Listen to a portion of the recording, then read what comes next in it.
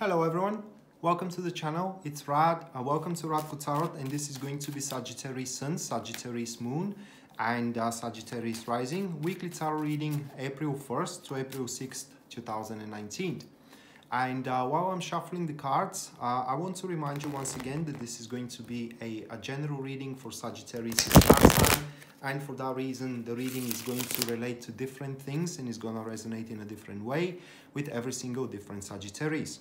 If you want a personal reading, meaning your personal situation, to be analyzed by me through tarot and to give you a prediction for its future, that is a subject for a private reading, and for such you can check out my website, which is listed down below in the description of this video, and there you're going to find a full list of my services as well as their pricings, which are starting from just as little as $12 for the recorded readings and $15 for the private call readings.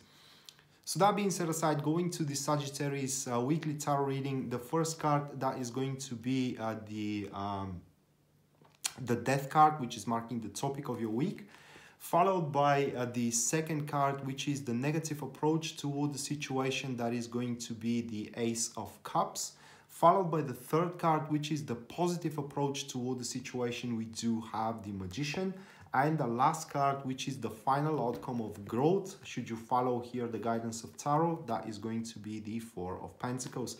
So what we do have, once again, the situation is the Death card, followed by the negative approach, that is to be the Ace of Cups.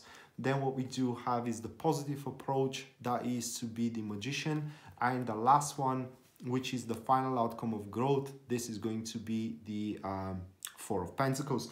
So Sagittarius, it does look like, guys, that the things are going to majorly change for the better here throughout the weeks, throughout the week April 1st to April 6th, 2019 for you. And the only thing that it is required from you, really looking at these cards, is to put the toils behind the change and not to resist the change in general. So the Death card everybody knows that the Death card does relate to change, but there are many cards in tarot that relates to change, but specifically the Death card, it is about how can I place it? It does relate to that everything is going to be in flux and desperately will require the change here to happen, so a new life can spring from what is old and outdated, meaning that you will be required to abandon outdated positions, outdated relationships, or, you know, outdated states, in general states of life, that is, maybe outdated habits as well, and so on and so forth.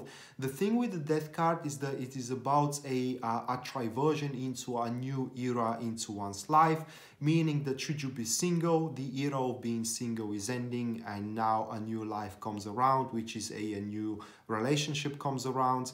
That if you are jobless, same thing goes regarding being jobless. You know, new proposition for a job may come around, which is to mark the ending of an era, you being jobless. And as well, it could represent traversing into a new level, meaning, you know, you end the level of one relationship where it's dating, and now you go to start living together or being promoted, and so on and so forth.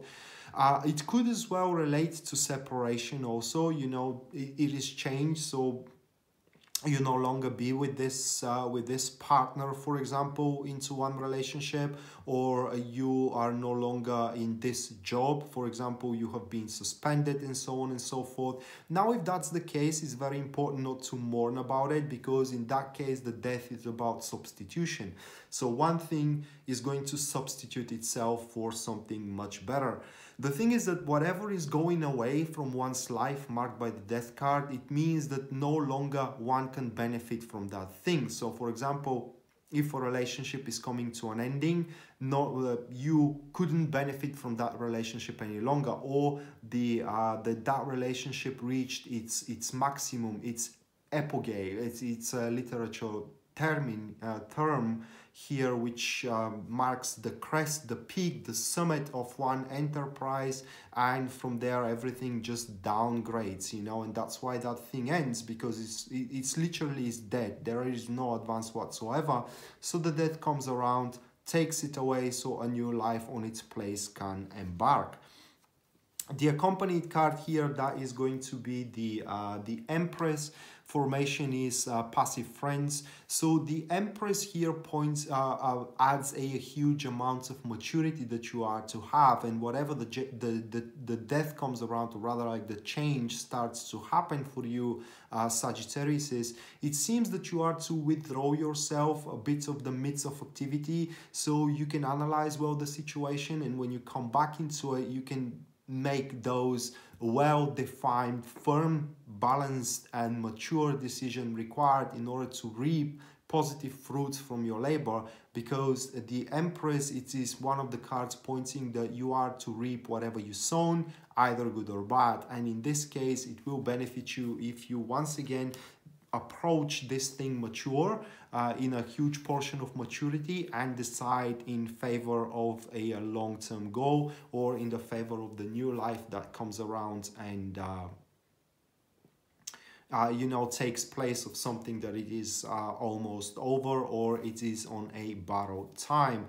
The death card has a Latin expression which I am very bad in quoting, and simply says, I think it's vita mutator non tolitor, I think it's called, and it simply means life is changing, it is not taken away. So even if, for example, that is an ending of a marriage or an ending of a job, once again, life is just changing, it is not taken away, meaning that the next one is going to be even more productive. So this is what I meant here when I said that you should not resist the change that it is happening. You should not aim to borrow its time.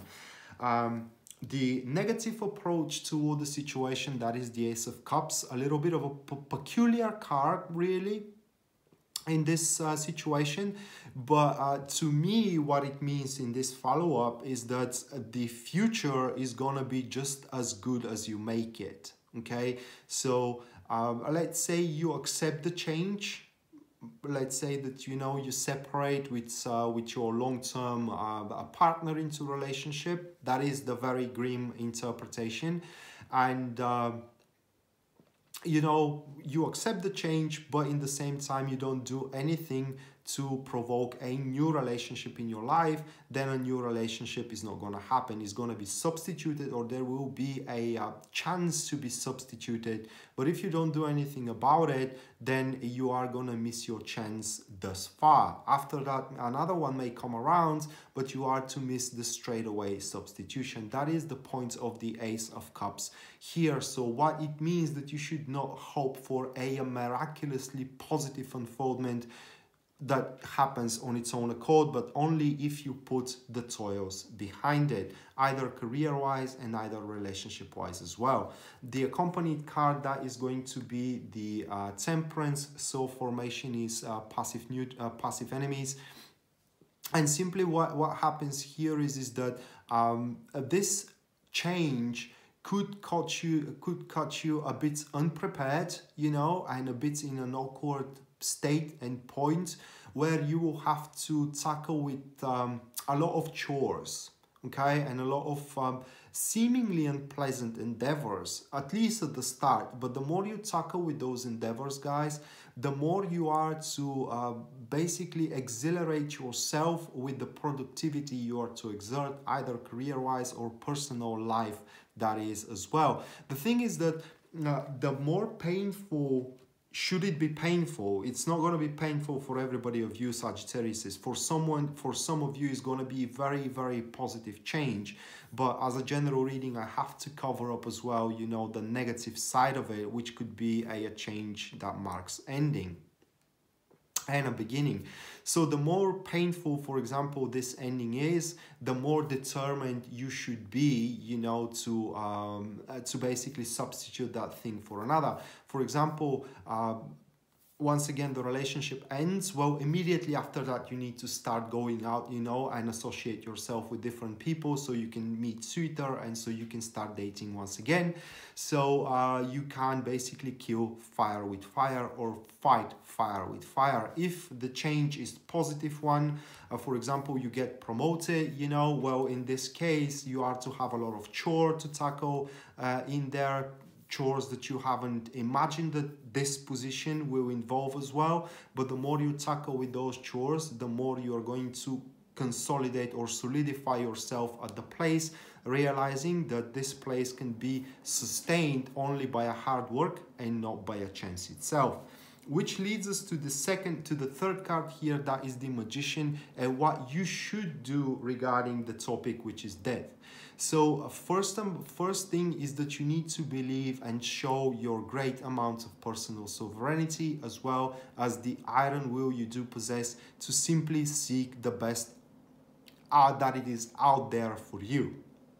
Meaning, if we go with the grim interpretation, ending of a relationship or a job, well, that should not slumber your spirit, but instead you need to determine for yourself that you do deserve better than this, okay? And immediately start searching for a better job or for a better person.